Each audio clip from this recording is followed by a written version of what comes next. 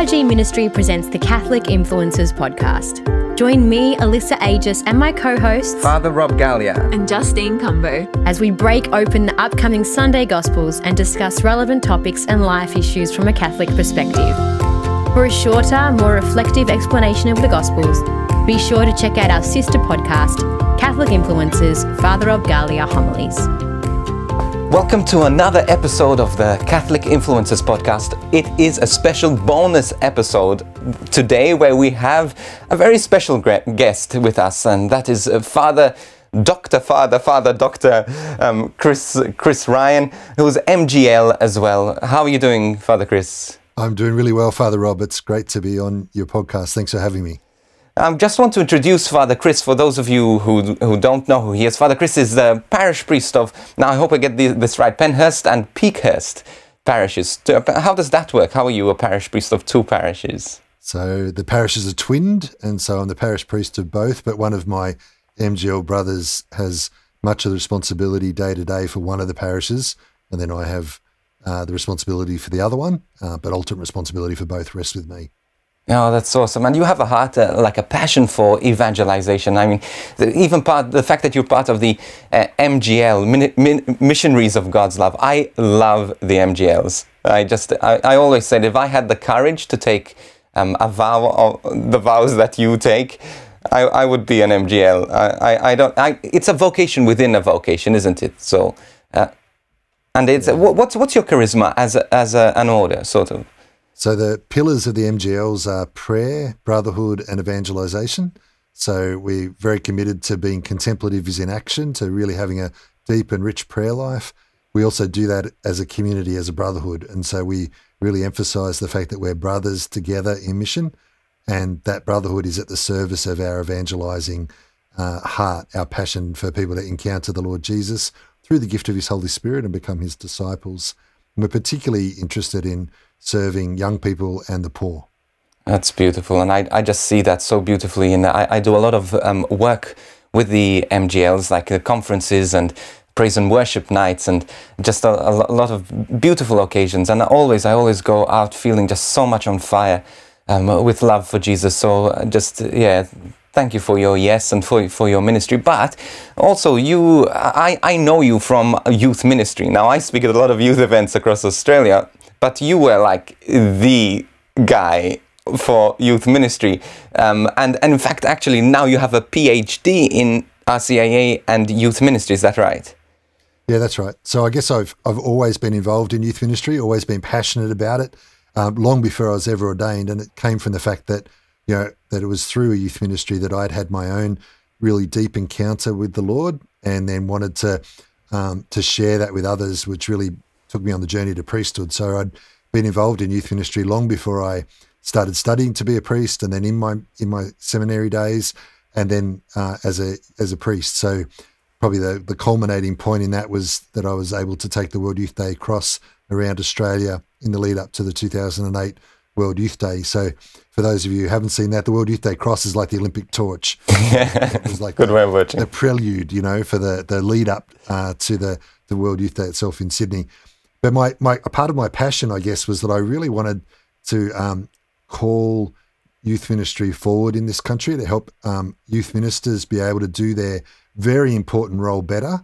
And so my research in my doctoral work is really about young people, and how do we best engage them in faith? How do we best help them to encounter Jesus for themselves? And that took me to the RCIA as a wonderful model for thinking about how we evangelize young people today. So that's my doctoral work. That's beautiful, and it's so much needed, because I think a lot of youth ministry, even RCIA, is like spontaneous. We go how we feel, we go with a book, but there's not enough planning, not enough intention, I think, and not enough marketing research. Like I work in the ministry that I do with the online courses, education, but people see even the social media posts, but there's a lot of research that goes out with every single post. There's a lot of research. There's a lot of algorithms that we see that we look. Everything we do should be somewhat intentional. Now, not everyone has the resources to do that, but I think this is part of what your study is, that like we shouldn't just shoot bullets without knowing where we're shooting. I know maybe not a good analogy, but puts to shine the spotlight, and without knowing where we're going to shine it. And I think this is something I suppose that would have come out a lot in intention and direction, and how we should focus our RCIA youth ministry. I think one of the great things, Rob, is that the church actually has given us some great ways to think about how we should evangelise young people and not young people. The RCIA is for unbaptized adults. Both of them, though, need thought, and there is an intentionality and a pattern that we can follow that the church has given us.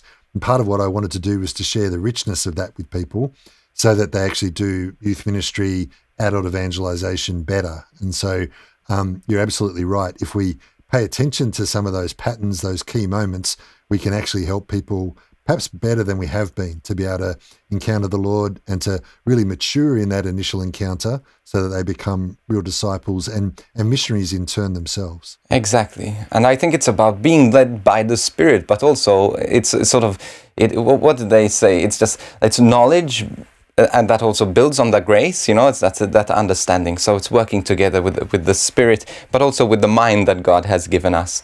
We might come back to this, but the centre that I run, called the Arete Centre, our motto is Remis et Velis, which is a Latin for with oars and sails. And so for us, the sails is the image of the Holy Spirit. It's the Holy Spirit that's got to inspire all that we're doing. It's the Holy Spirit who leads us. It's the Holy Spirit who evangelizes. He's the principal evangelizer, not us. But then also with oars, because when we also have a part to play in the mystery of God's providence, we get to help row, as it were. And so when you get oars and sails going together, the ship really moves. Yes. And so we want to be able to make sure that we're thinking about the wind and breath and inspiration of the Holy Spirit, but we also want to think about how we can, in a sense, the other image I love to use is we lay the fire. We can't light the fire. That's the Holy Spirit's work.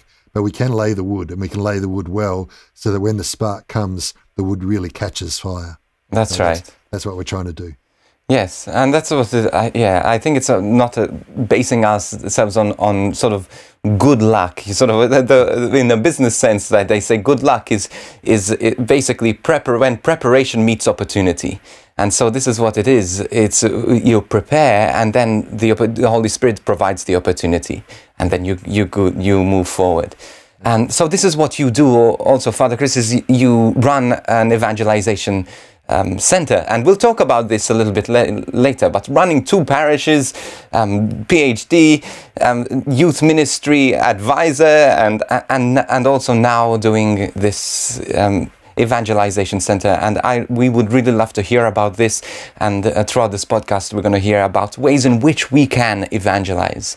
So let's go today. Today's scripture. Today is the 22nd. This week is going to be the 22nd Sunday in Ordinary Time. And this is taken from Mark chapter 7. Now, these are complicated verses, 1 to 8, 14 to 15, 21 to 23. Why do we skip verses? I think they were trying to make it easier for us, but it doesn't always work that way, does it? Yeah, that's right. Especially when you're reading from so to speak, an analog Bible. It's just like you have to find verses and then skip. But because this is so complicated, I'm going to be using Universalis to read the scripture. So this is the Gospel according to Mark, chapter 7. The Pharisees and some of the scribes who had come from Jerusalem gathered around Jesus, and they noticed that some of his disciples were eating with unclean hands, that is, without washing them.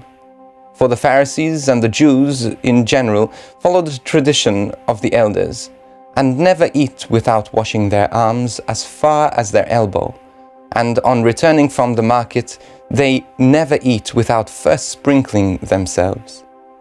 There are also many other observances which have been handed down to them concerning the washing of cups and pots and bronze dishes. So these Pharisees and the scribes asked them, "Why do your disciples not respect the traditions of the elders, but eat their food with unclean hands?" He answered, "It was you hypocrites that Isaiah so rightly prophesied in the passage of Scripture. These people honor me with their lip service while their hearts are far from me. The worship they offer to me is worthless. The doctrines they teach are only human regulations. You put aside the commandments of God to cling to human traditions. He called the people to himself again and said, "Listen to me, all of you, and understand nothing that goes into a man from outside can make him unclean. It is the things that come out of them that makes them unclean. For it is from within that a man's heart that evil intentions emerge: fornication, theft, murder, adultery, avarice, malice, deceit, indecency, envy, slander, pride, folly. All these evil things come from within and make a man unclean." How easy is this gospel to explain? Yeah, I'm really glad you picked this weekend, this Sunday, for me to come on board. It's a tough one. It is. Well, I guess one of the ways that I always like to think about Scripture is that we might talk about once upon a time, which is, what did the Scripture mean? What was Jesus saying back then, 2,000 years ago? And then the other way of reading the Bible is to say, this is your life. And so it's also about, how does it speak to us today? And so hopefully in this conversation we can interweave those two things in what we're talking about. I guess the place that I wanted to pick up was that the focus here is on these unwashed hands that the disciples have, and the Pharisees are shocked by this, because at the time there were ritual purity laws that was required that for the people had to wash their hands before they could eat, and it was less about hygiene than it was about making sure that they were pure before God. Mm-hmm. And Jesus' disciples weren't doing it. Maybe it was because in the previous story they'd been eating all that bread, and they were in a lonely place. There was the miracle of the loaves, that no one had time to wash their hands properly. So the Pharisees are shocked by that. One of the things that I think is important to notice here too, Rob, is that the Pharisees had taken some laws that we see in the book of Exodus and in the book of Numbers back in the Old Testament, many years before the time of Jesus. These were laws for the priests to wash their hands, to be ritually pure before they offered sacrifice to God. Which is what we do still at Mass. Absolutely. But what the Pharisees had done is they then said, no, this is not just for the priests, this is for everybody. Everybody's got to be pure in that way. And Jesus' disciples aren't doing it. And so I think what Jesus is doing here is he's challenging their whole practice. He's saying, hang on a minute, rather than sort of take issue with their objection, he's saying, no, be careful that because your outward behavior isn't matching up to what's going on inside of your heart, and that's what's required here. Yes. Is that what you're thinking? Yeah, look, I think this is the battle that Jesus constantly had with the frustration. I imagine he would have been so frustrated, like that these guys are doing the right things, sort of they have the right intention, but they've lost the heart of why we do these things. Why do we wash our hands? Why did the Jews do all of this? But mostly, if he went around with a microphone, Jesus went around with a microphone and says, "Hey, why are you washing your hands?" Most people wouldn't even know why they're doing it. They probably did it simply out of fear, because if they didn't, they're not a good Jew. And that brought to the point that they thought that this ritual would actually make them a good Jew, that the ritual would actually make them right before God. But the practice in itself is only an instrument to reining the heart. When I say reining, it's like on a horse. You know, you put the stirrups, the rein, and you're guiding the horse. And this is what we do. And we just released a course on the Mass. And this was my frustration also. Why so many people do go to Mass, they do their Catholic aerobics, stand, sit, kneel, they do so much, but they don't actually know why. But every action, every ritual, every symbol in the Holy Mass, even in our practice, has a purpose to draw our hearts to what is actually happening in the Mass. Now, it's not only the Mass. You know, even in relationships, we just do the things that we used to do, and then it just becomes empty. It becomes stale bread. Something that was fresh, that was good once, but eventually becomes stale. I think I'll jump off something you were saying there, because one of the things that I think is really important to remember about the Pharisees is that these guys were like a renewal group within Judaism. So these are, like we think of the Pharisees these days, and they're the baddies who are pitted against Jesus. But we've got to remember that these are really devout, committed, they're hungry for God, as it were.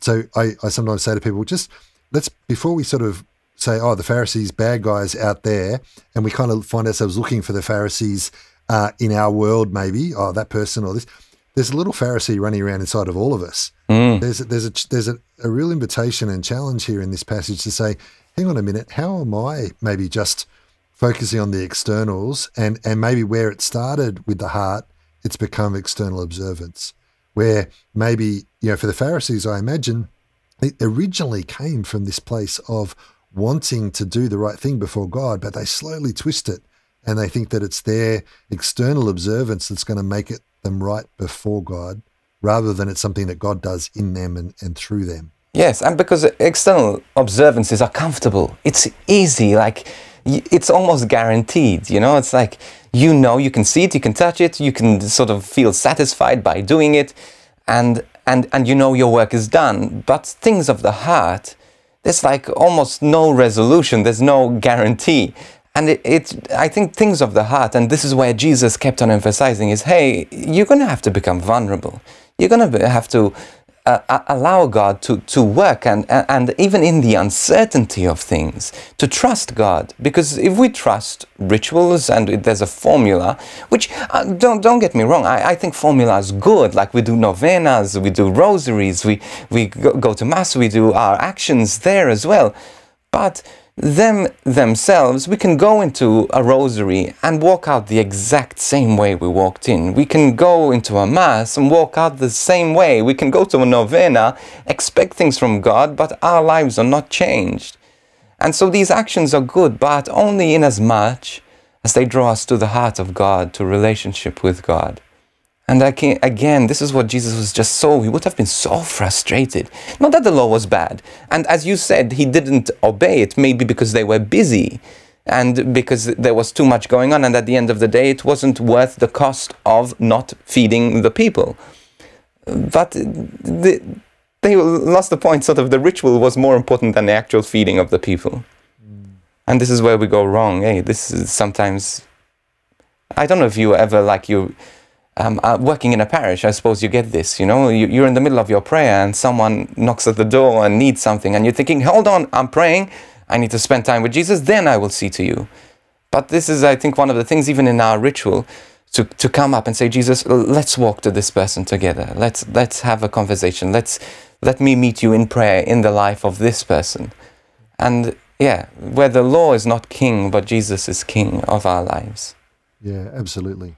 And I think also there's that, as Catholics, the practices of faith really matter. When I'm encouraging people to grow in their faith, I'm saying to them, look, you need to spend time in prayer each day. And Mass is at the very source and heart of our lives as Catholic Christians. And there are beautiful prayers that we can pray, disciplines that we can have, like, morning and evening, the examen of St. Ignatius. There's wonderful practices that we have. And one of the things that practices do is we sometimes think it's all from the inside out. It's all from our heart outwards. But our outside actions do actually shape and change our heart.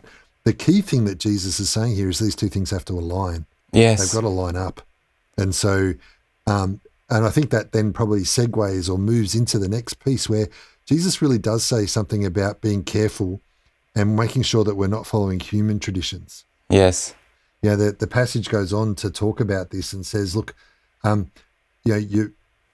warns them and says, look, you're following these human traditions. And for some people, we can hear that as Jesus saying, perhaps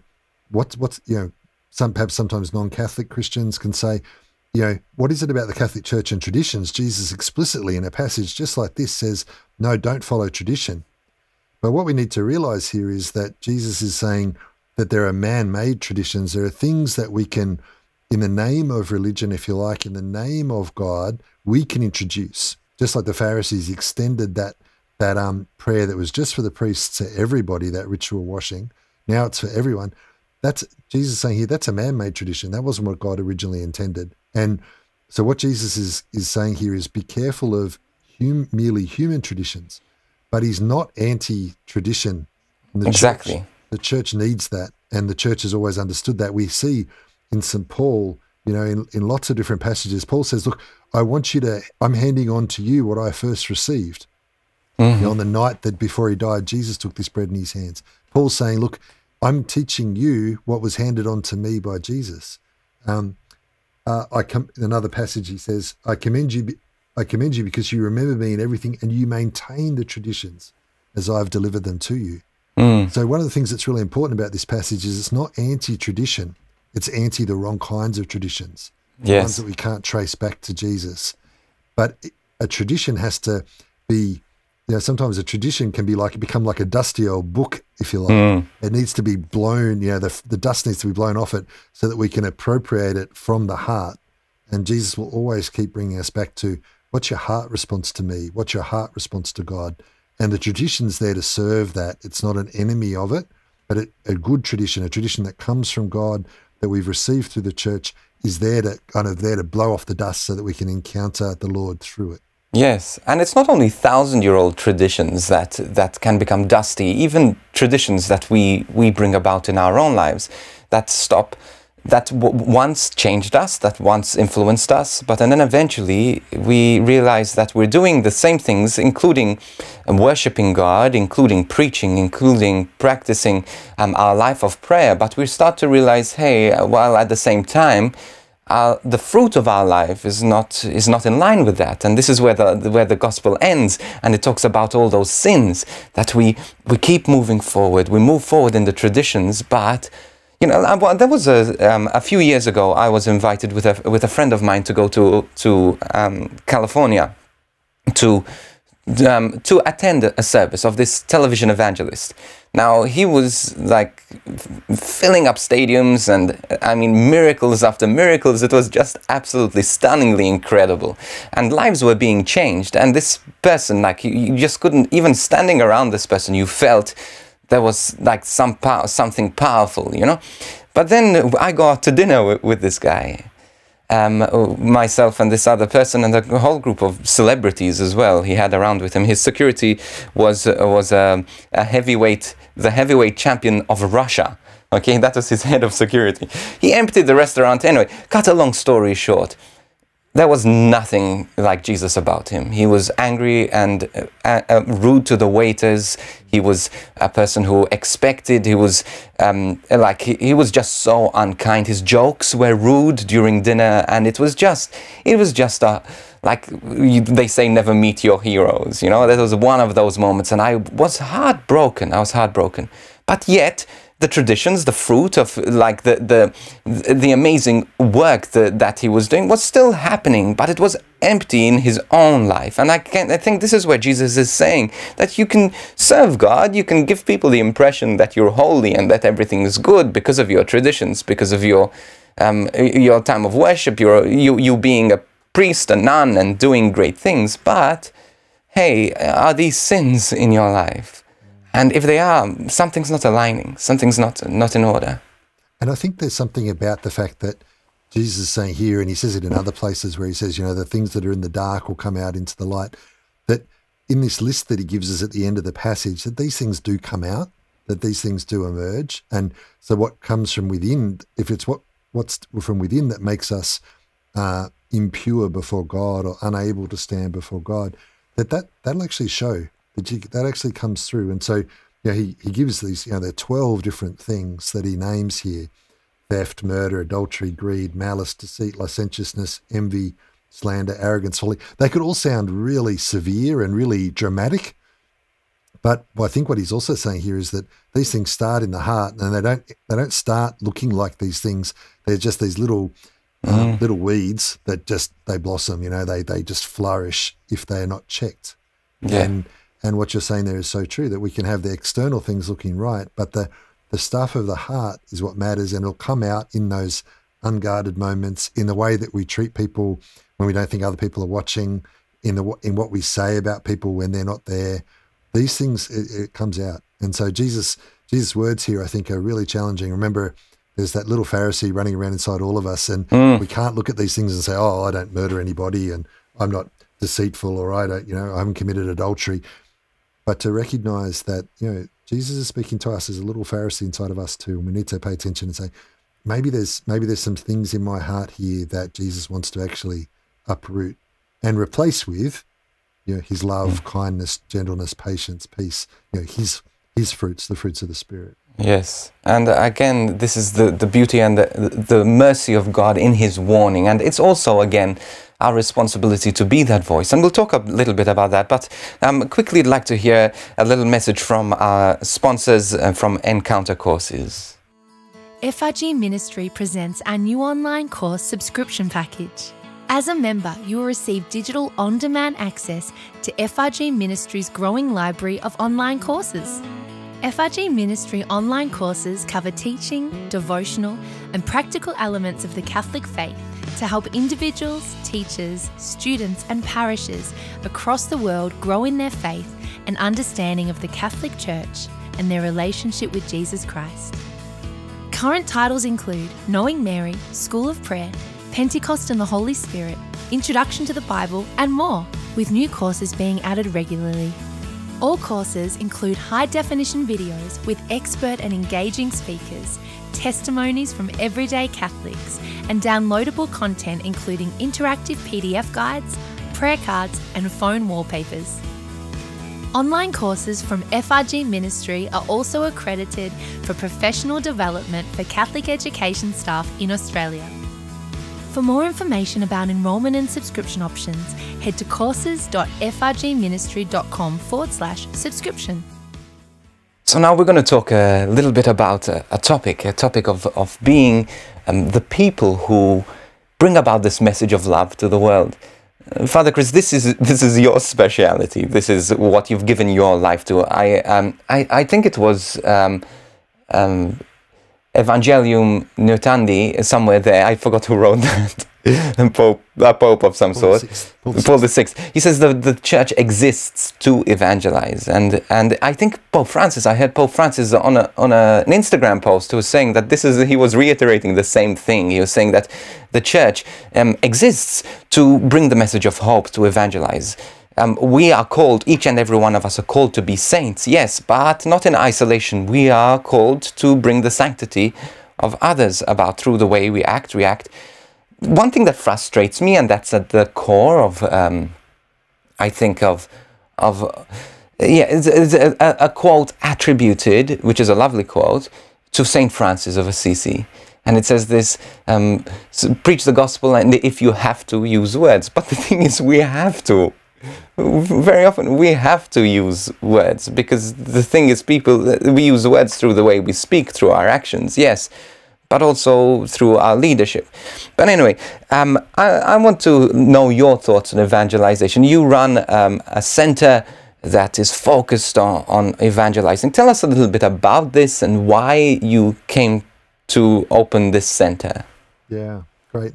Well, look, the Arete Center, the word arete is a Greek word. It means excellence. And so the idea here is that it's about, we want to create a place where we really are seeking excellence in the church for the church's most important task, which is to help people encounter Jesus and to be drawn into communion with God through that encounter with him.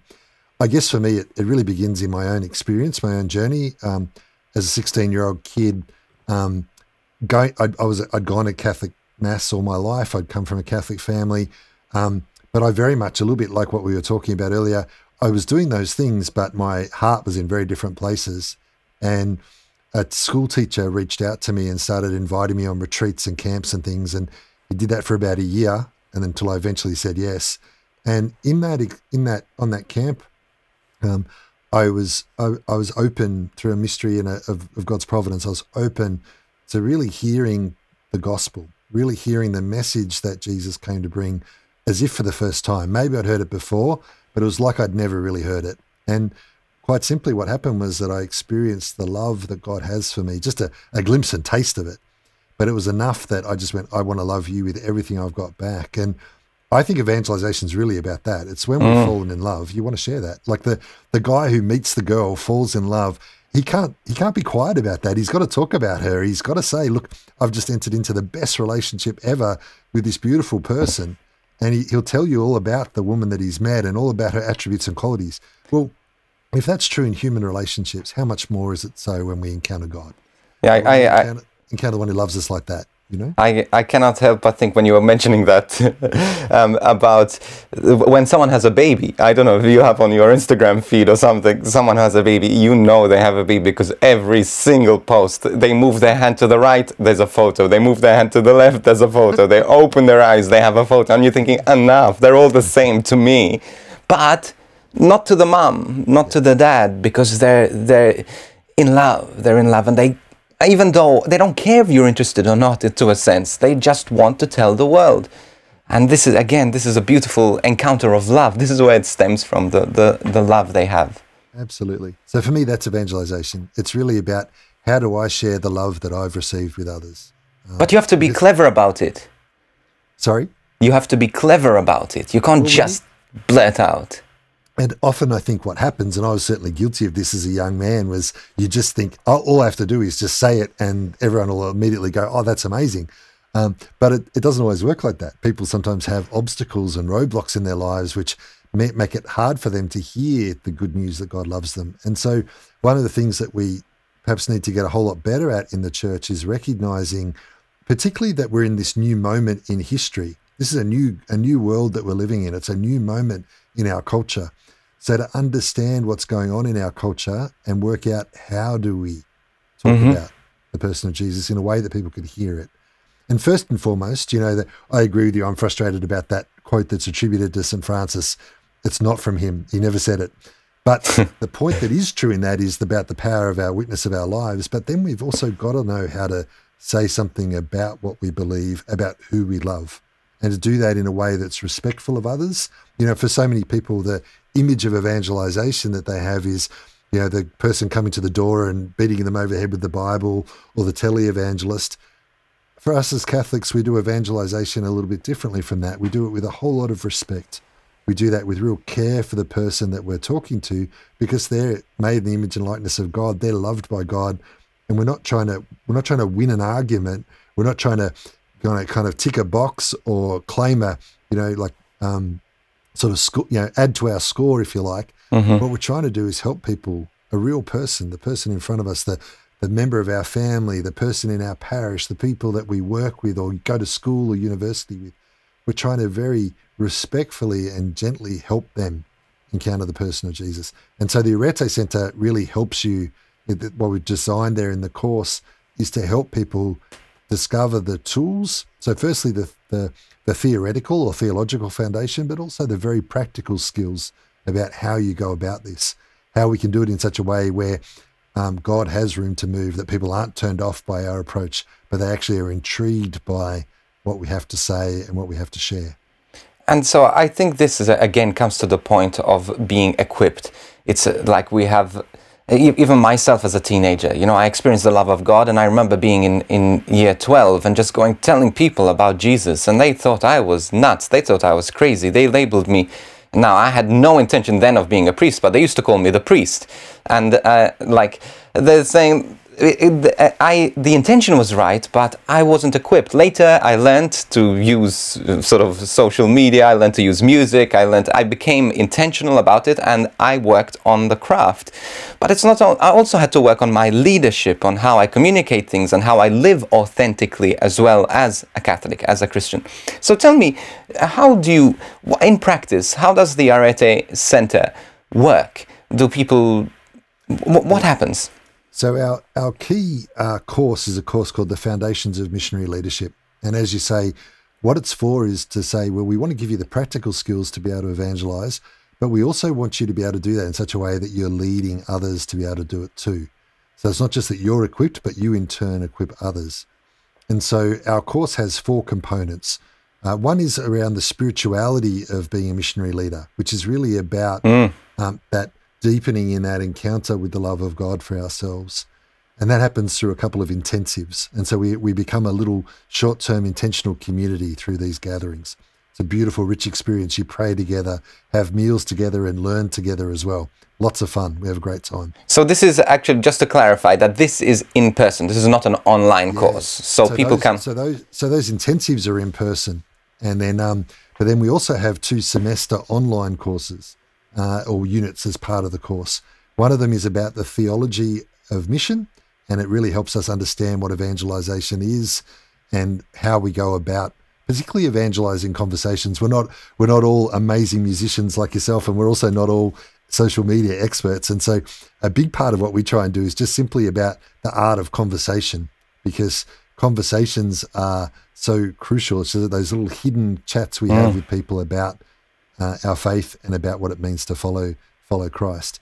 So we do that in the first semester, and that's online. Wednesday nights we help online.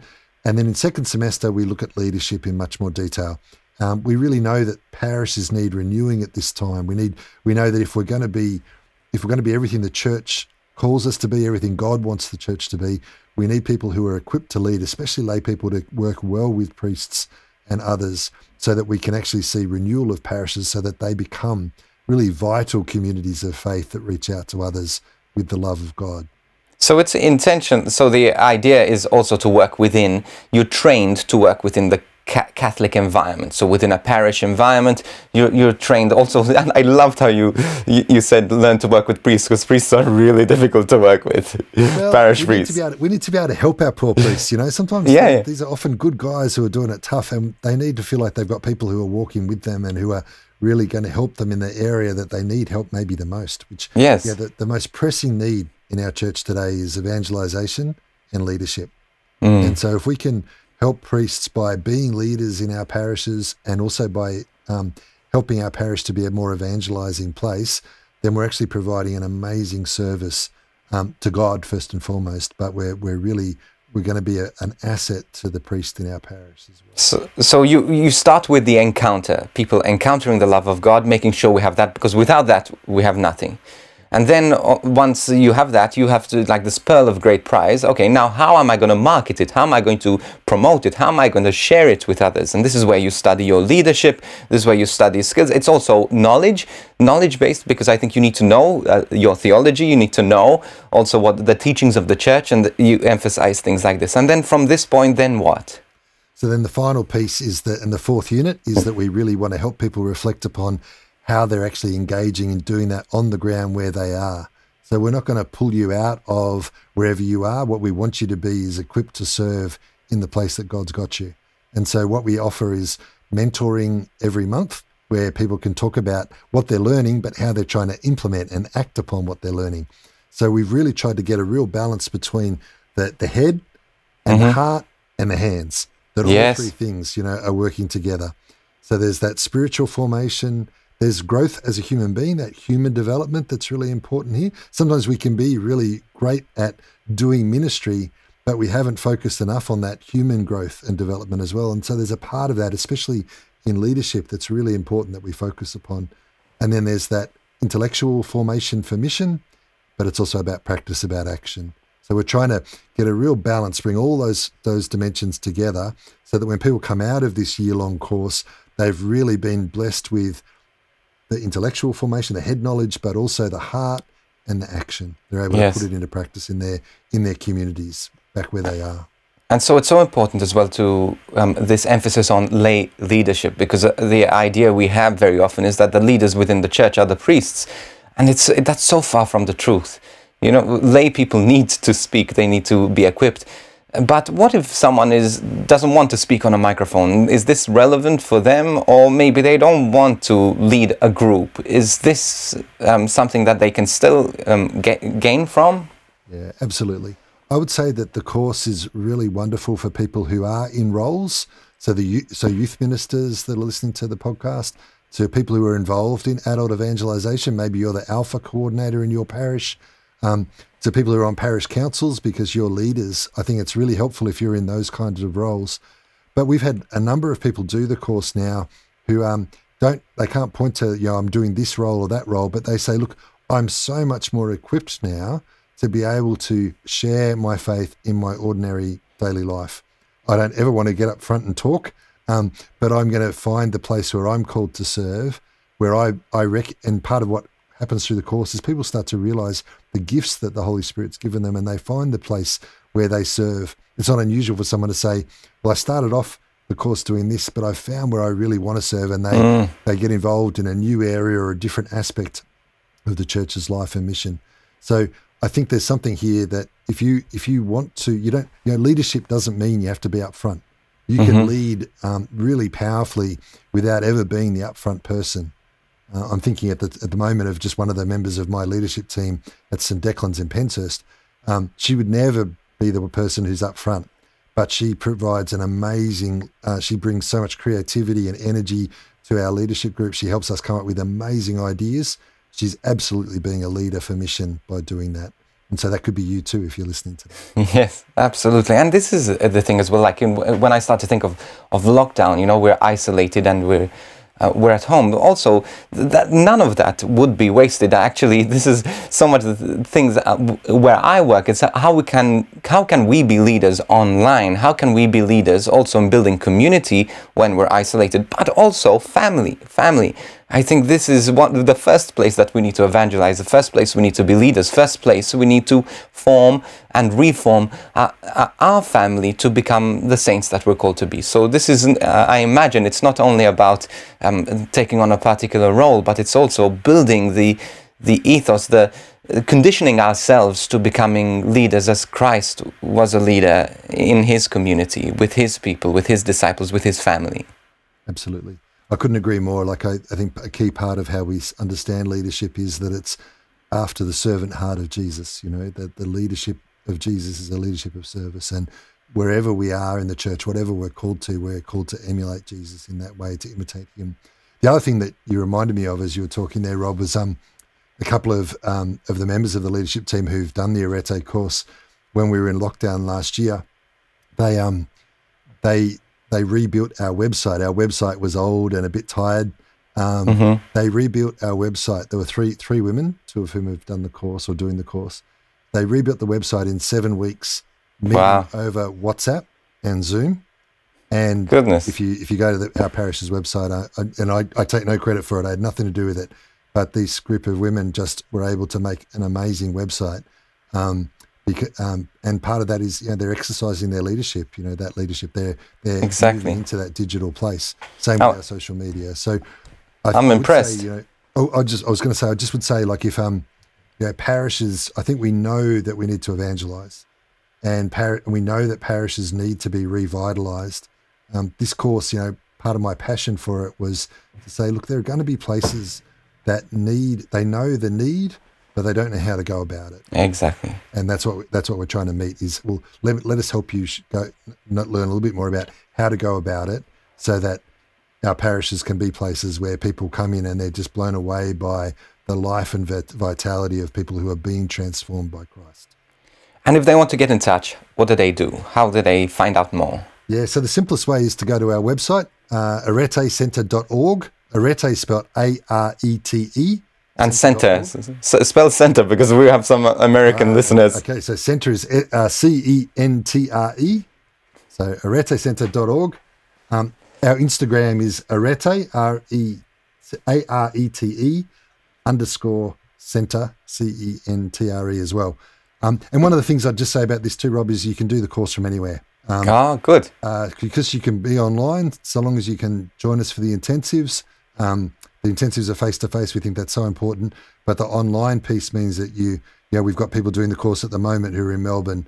We've got people who did the course last year who were in Adelaide, people in country New South Wales who've been able to do the course with us. So it really is open to people across the country.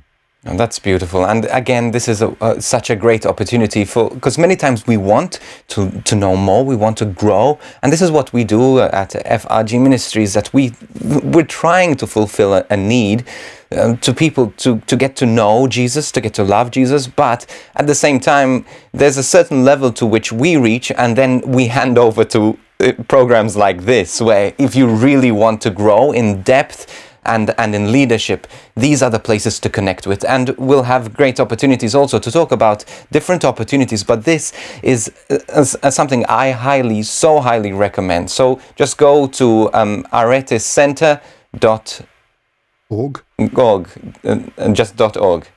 Okay, so aretecenter.org or arete_center, and there you can get all the information you need. So this is great. So we're just going to hear a little word from our ministry partners.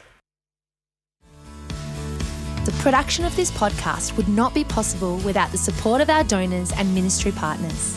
If you've been blessed by this podcast, please consider supporting this ministry financially by making a one-off donation or becoming an FRG ministry partner from just $5 per month, as well as enabling FRG ministry to impact hearts across the world through the creation of online resources and outreach programs. As an FRG ministry partner, you will have access to our rewards program, where you can receive exclusive benefits and content to help you continue to grow in your relationship with Jesus. For more information about becoming an FRG ministry partner, head to frgministry.com/donate. We're so grateful for our ministry partners, without whom this program, this podcast would not be possible. So again, if you're interested in becoming a ministry partner or supporting this non-for-profit charity, please go to frgministry.com/donate or frgministry.com/ministry partner. Father Chris, I cannot thank you enough. You were nervous about this podcast because the gospel was difficult, but I think we sailed through pretty well. It was a tough passage, but hopefully it's been helpful for people and it's encouraged them in some way. So this is great. Thank you once again for joining us. Please be in touch at FRG Ministry on social media or at Catholic Influencers _. Also leave us a review on Apple, iTunes, anywhere. This brings us up on the algorithm as well. Again, thank you to our ministry partners and also to Arete. Again, go to Arete Center.org, aretecenter.org. Thank you once again. God bless you, and you'll hear from us again next week.